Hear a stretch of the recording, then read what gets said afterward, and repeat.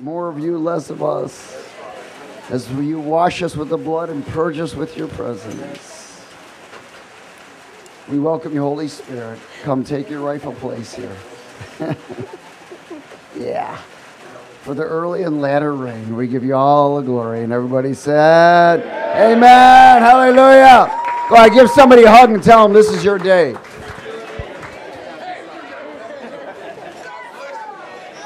Hallelujah. God bless you.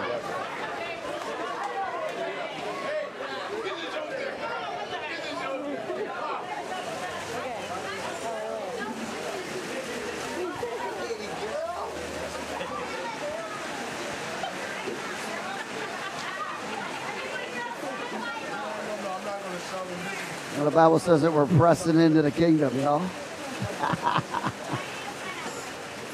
Glory.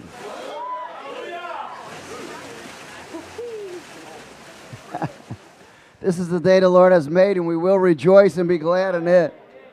And it's a good day to die. Amen. Would you grab your swords, please, and go to 1 Corinthians 15. 1 Corinthians 15:50. Let it rain.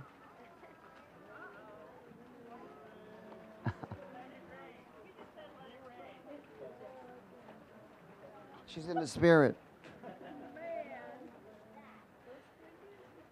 Let it rain. Yeah. Open the gates of heaven. Say, let it rain.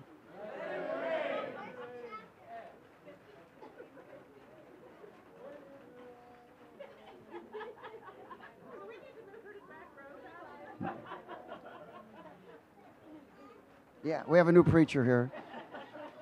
It's all in tongues. 1 Corinthians 15, verse 50. Hallelujah.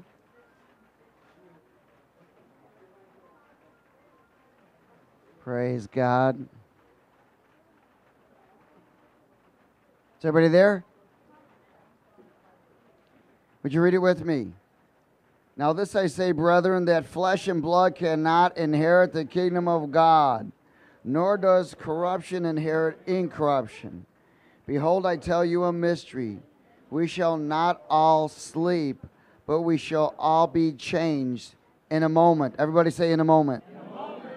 In a twinkling of an eye. At the last trumpet. For the trumpet will sound, and the dead will be raised incorruptible, and we shall be changed. For this corruptible must put on incorruption, and this mortal must put on immortality.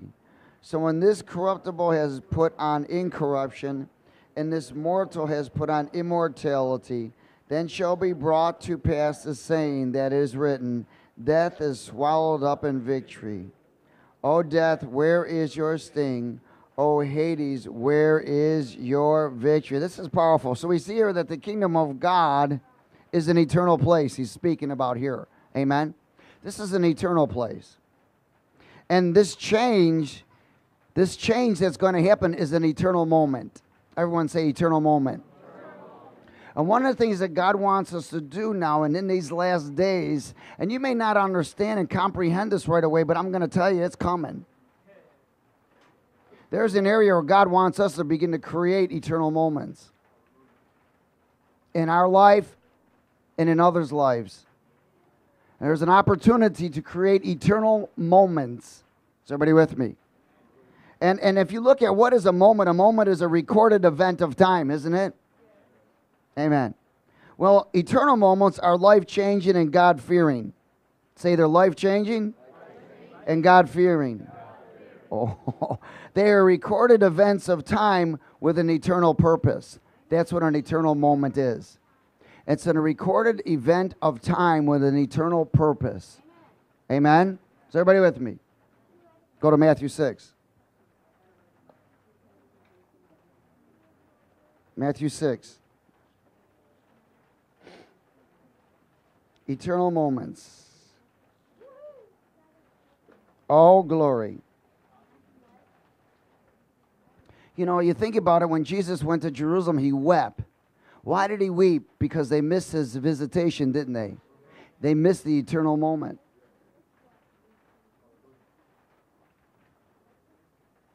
And Matthew 6 and verse 31. Is everybody there? Matthew 6, verse 31. Oh, hallelujah. It's good to hear the pages turning on a Sunday morning. Would you read it with me in verse 31? Therefore do not worry, saying, what shall we eat, or what shall we drink, or what shall we wear? Hello. Now, this is not an eternal moment. That's a carnal moment. Hello?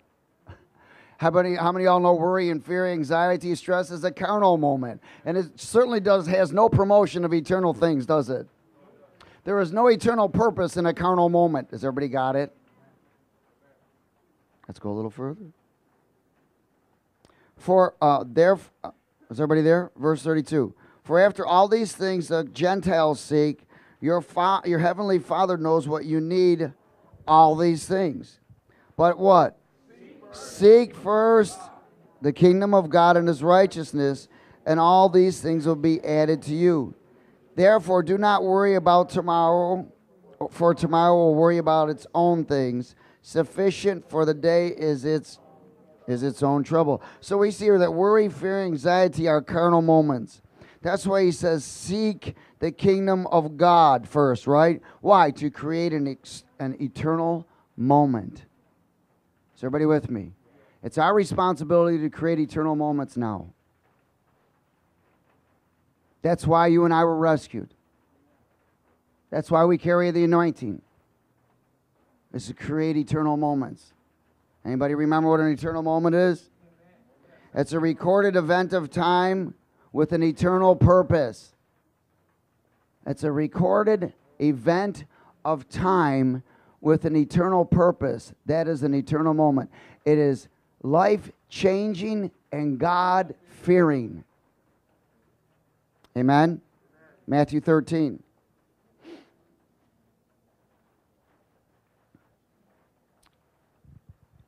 Verse 47.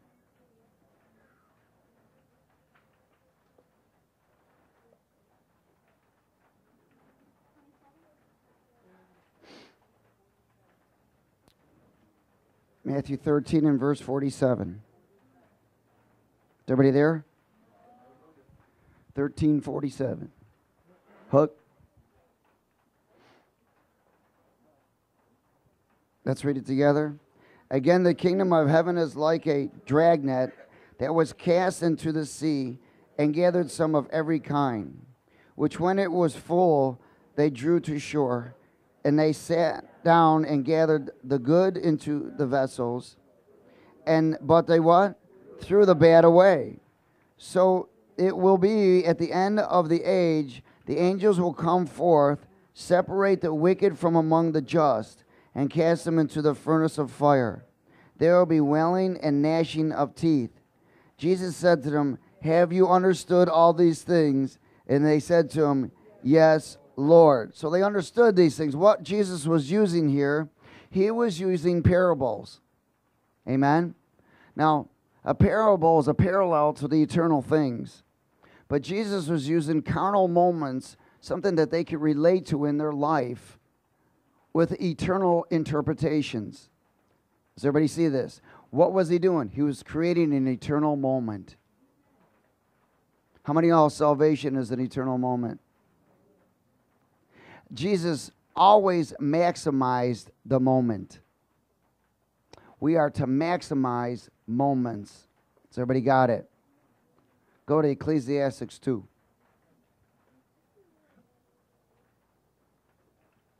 In other words, stop wasting time.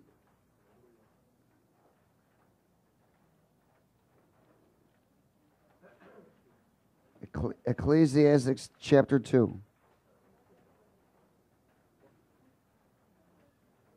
Maximize the moment. By maximizing the moment, you're able to see all the way through.